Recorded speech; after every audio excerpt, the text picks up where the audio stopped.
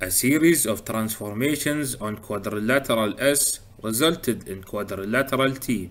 The angle measures of quadrilateral T are congruent to those of quadrilateral S. The side lengths of quadrilateral T are twice as long as those of quadrilateral S. So, which transformation on quadrilateral S must be included to result in quadrilateral T?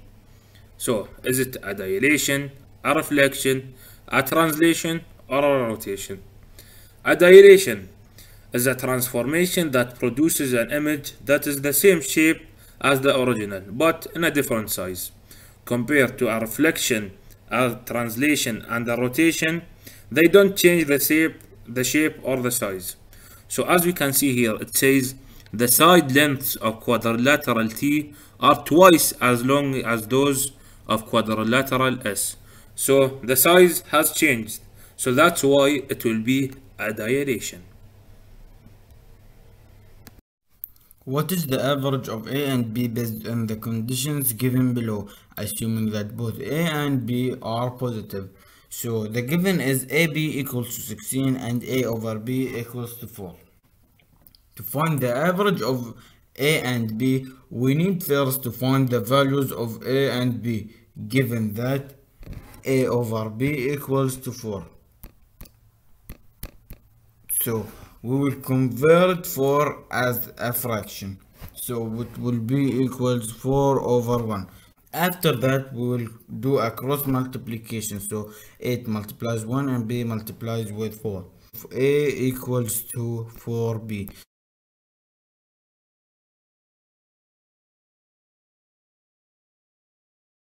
The given A, B equals to 16.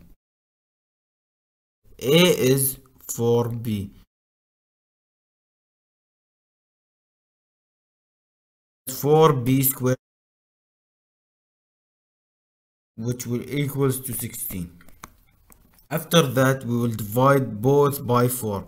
So 4 divided by 4 and 16 divided by 4. So we will delete the 4 and 4 and it will be as b squared equals to 16 divided by 4, which is 4. The square root of 4 equals to 2. So b equals to 2.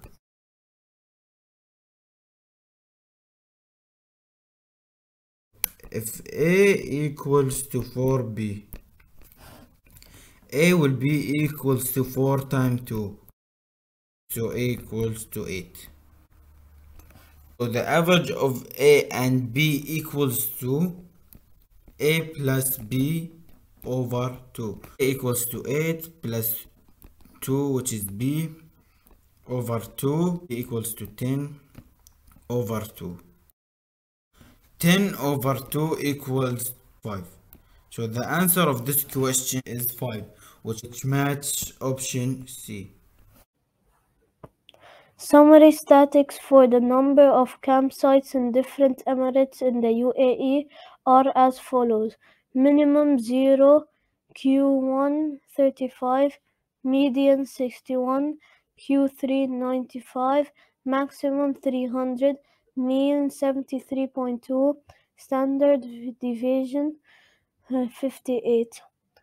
A check of the data shows that 5 has been subtracted from every value to bring the minimum to 0 for some calculation proposed. If 5 is added back to every value, what will now be interquartile range and the standard deviation? First, adding or subtracting a constant amount to each value in a set of data doesn't affect the standard deviation and the interquartile range, since the distance from the center does not change, only the location of the center. To find the interquartile, subtract the value of the lower quartile Q1 from the upper quartile Q3. IQR.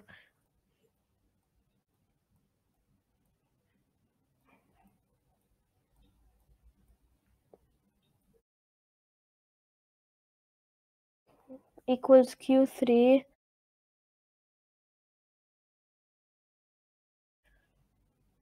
minus Q1. Q3 is 95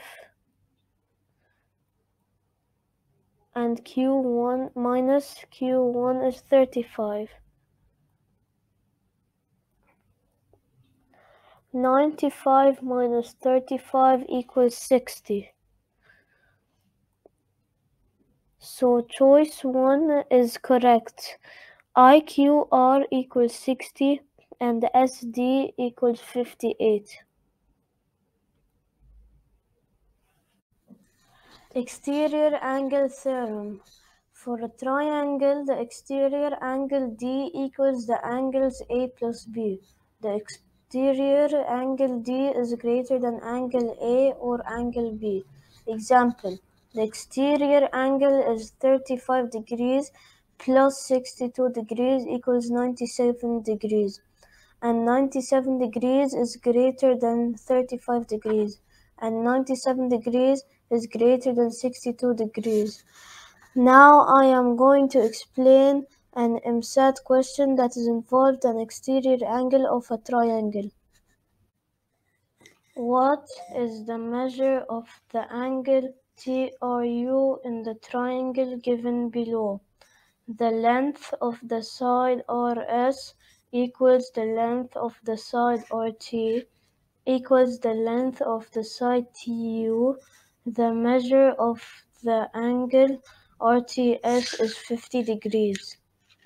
Given that the length of the side RT is equal to the length of the side TU, so the measure of angle TRU equals the measure of angle TUR. The exterior angle STR, which is measured 50 degrees, equals the measure of angle TRU plus the measure of angle TUR. So the measure of angle TRU equals half of the measure of the exterior angle. Half of 50 degrees is 25 degrees.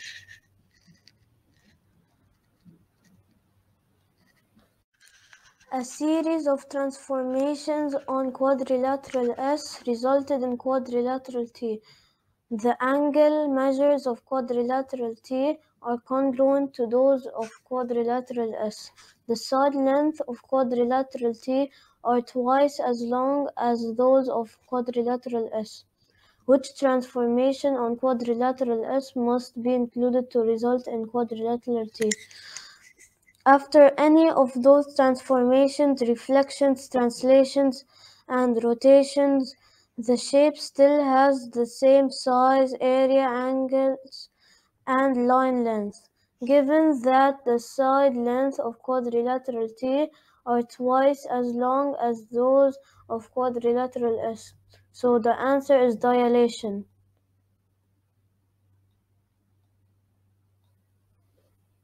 The question here is asking what is the measure of TRU in the triangle given below. Here we see that RS, RT, and TU are all equal, given that the angle RTS is 50. Seeing here we have a straight line. This angle is equal to 50, meaning that this angle here needs to add up to 180, which will be 130. Because this angle is 130, we need to find the angle TRU, which is this angle here. These two lines indicate that these angles are parallel. So the angle that we're looking for and the angle here are both parallel, meaning they are going to be equal. Because this angle here is 130, these two angles here need to add up to 50, because an angle in a triangle is 180. And as we have 130, again, it's gonna equal to 50 for both of these angles. So dividing it by 2 will give us 25, which will be this answer.